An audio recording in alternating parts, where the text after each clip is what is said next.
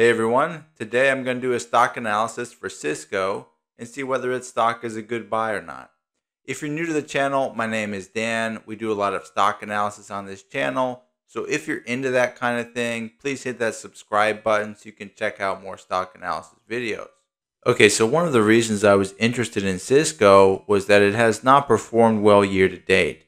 It's down close to 15% in contrast to a lot of the other tech giant companies, which are up tremendously year to date. Another thing I noticed is they had a very nice dividend yield, close to 3.5%. The price earnings ratio is just about 13. These both are very attractive relative to other companies in the S&P 500. So I thought I'd have a look. Okay, so never buy anything you don't understand. Let's just have a look at what Cisco does here. They are a tech company, but they're just in a variety of areas here. Network, wireless, they got data center. They certainly have video if you use Cisco WebEx before. So here we have financial information for Cisco's latest fiscal year, which ended on July 25th, 2020. You can see they make most of their revenue from infrastructure platforms. The remainder comes from a combination of these other areas. One of the major areas is services with about $13 billion of revenue, or 27%. Then you have apps accounting for about $5.6 billion, or 11%. And you've got security coming in at $3 billion, or about 6%, and other. We can also disaggregate Cisco's revenue by geographic region. If we do so, we see that the Americas account for about 59% of total revenues. The other revenues come from Europe, Middle East, and Africa, which combined is about 26%. And the remainder of 15% comes from Asian Pacific countries. Okay, so right off the bat, one thing I love about Cisco is their diversification in terms of all the different products they offer. And geographic regions gives you protection against changes in local markets and gives you currency diversification, as we may face a devaluing dollar coming soon. So this is definitely something to pay attention to and consider as we consider Cisco's risk level. Now, speaking of risk level, here's the balance sheet for Cisco where I do some financial ratios. Liabilities to assets is 60%. Now that's not low, but it's not very high at all. Pretty comfortable with that debt level. They have positive working capital. Their current ratio is 1.72 and their quick ratio is 1.67, both of which are very healthy. Anything above 1 is really fine with me. So when I see levels this high, very happy to see that. They're in no short-term danger. Alright, so here we have some dividend growth rate data for Cisco. Over the last 5 years, their cumulative annual growth rate for their dividend has been 13.27%, which is very impressive. So if you invested in Cisco today and you didn't touch the stock for 10 years and they had this same growth rate, what would happen is that instead of receiving the $1.44 dividend per share that they're paying right now, that would grow to be $5 a share. And it would be about a 12.2% yield on your cost. So not only does Cisco currently pay a pretty healthy dividend, but it has a lot of potential to grow. So here I'm looking at income statements for Cisco for the past 5 years. Luckily, Cisco's fiscal year ends on July 25th, 2020, so we don't really need to do a trailing 12 months thing here for 2020. What I'm leaving out here is the first quarter of their next year. They recently reported that, and their earnings for that quarter were about in line with what they normally are, so really no change here. And as I look across here, I really see no change. Cisco's revenue is really steady. I'd like to see it grow more, but at least it's not falling. The gross profit is about the same, and you can see a pretty consistent net income. Here's a vertical analysis. So we've taken each income statement number and divided it by the revenue for that income statement. So what we see here is that gross profit is always about 62 or 63% of revenues. Very healthy gross profit margin there. I'd like to see that. SG&A expenses and R&D expenses are very consistent as a portion of revenue. And in the end, the profit margin here ends up being about 21 or 22%, pretty consistently. Okay, so to have a closer look at Cisco, I'm going to do a DuPont analysis If you haven't seen my video on that, check it out in the description below. But essentially, we're taking return on equity, one of the most important measures of profitability, and we're just breaking it down into 3 components. Now, in the previous segment, I touched on net income margin. They have good margins. I like their margins. What I don't like is the asset turnover.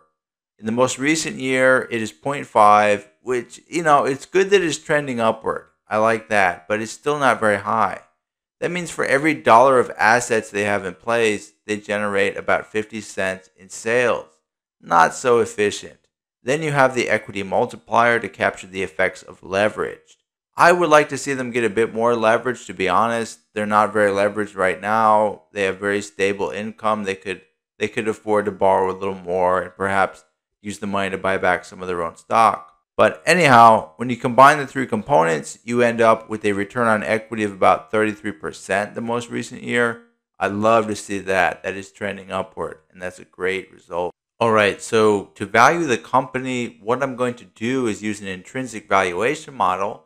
Specifically, I'm going to use the free cash flow to equity model. Check out my video in the description below if you don't know how this works.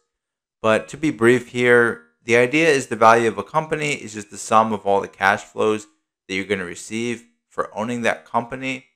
And we use the free cash flow to equity as our form of cash flow. Now, we're going to have to discount all these cash flows back because money received further out in the future is worth less and less.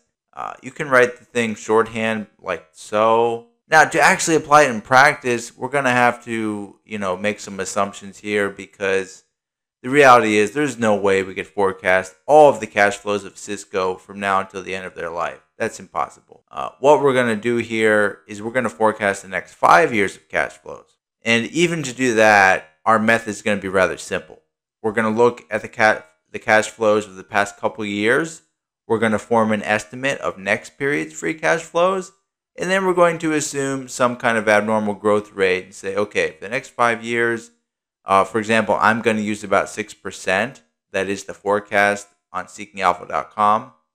And I'm just going to assume that free cash flow to equity in the next year will then grow by 6% every year for the next 5 years.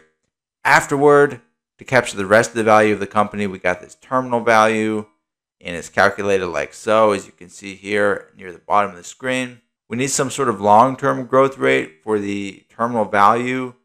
That's pretty easy. Just going to use 2.5%, assuming we just keep up with inflation, population growth, etc. And the discount rate. And I'll choose kind of a lower discount rate for Cisco given their stability. Alright, so here's the results of doing that analysis. You can see I have a valuation matrix, not just one value, because the estimated growth rate and discount rate are just estimates, and we want to see how sensitive that value is to changing estimates. Again, I think a lower discount rate is appropriate for Cisco, given their diversification and stable business. I could go anywhere from 5 to 8%. I'm going to say about 6 is where I would put it on. But again, I want to show you guys the values for all of them.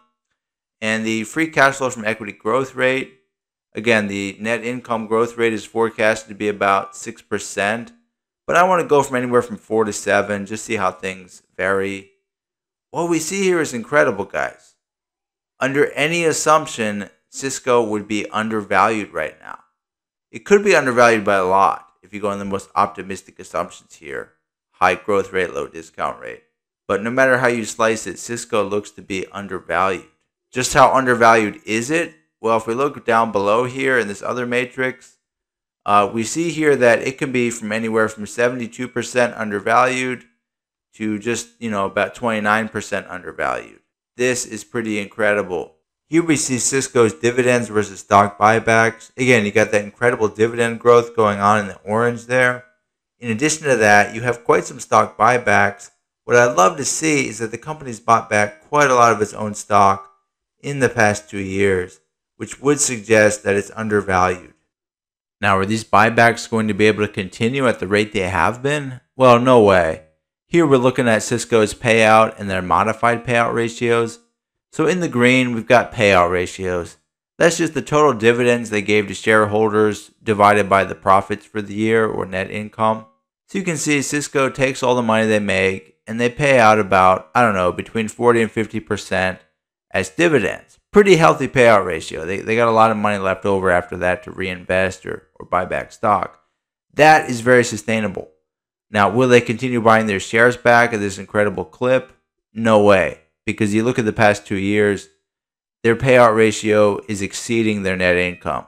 You got payout ratios of just about 200, 230%. So that means they probably had to take on more debt to do that. That's not going to continue. But that's really okay. We're really relying on the company's profits and their dividends rather than just share buybacks to continue at that clip. One last piece of information I love to look at is insider trading activity. The board of directors and the top executives know a lot more about the company's prospects than we do on the outside, no matter how good of research we do. And you can see here that in the past 3 months, we got some buys, we have some sells. Let's look at the number of shares involved here. What you actually see here is net buying activity by insiders in the past 3 months. It's not overwhelming, but it's pretty good here. About 1.7 million shares bought, about 1 million shares sold. So, on the whole, some positive news there. Okay, so what we have here is a company so incredibly undervalued. I'm getting suspicious. So one thing I did here, I'm going to change the free cash flow to equity growth rate to 0%. I'm going to increase the discount rate from anywhere from 6 to 9%. And we get a whole new set of intrinsic values. And what we see here is the company is still undervalued, even if their free cash flow from equity grows at 0% from here on out. Okay, guys, so here are my closing thoughts. First, hit that like button. That's the first thing you want to do. But seriously, okay, probably buy some Cisco stock. I mean, it looks to be pretty undervalued. And if people don't appreciate that stock, then, well, you get a 3.5% dividend yield while you hold on to it and wait for people to appreciate it. So you're going to be getting paid even if nobody wants it. And it's very well diversified in terms of their product mix. Currency-wise, geographically, it's very diversified. So I really like Cisco stock. They're very profitable, and they look to be a good deal, even under pessimistic growth assumptions. So yeah, go ahead and buy that stock. That's just my thoughts. Again, hit that like button if you liked it. Thank you for watching.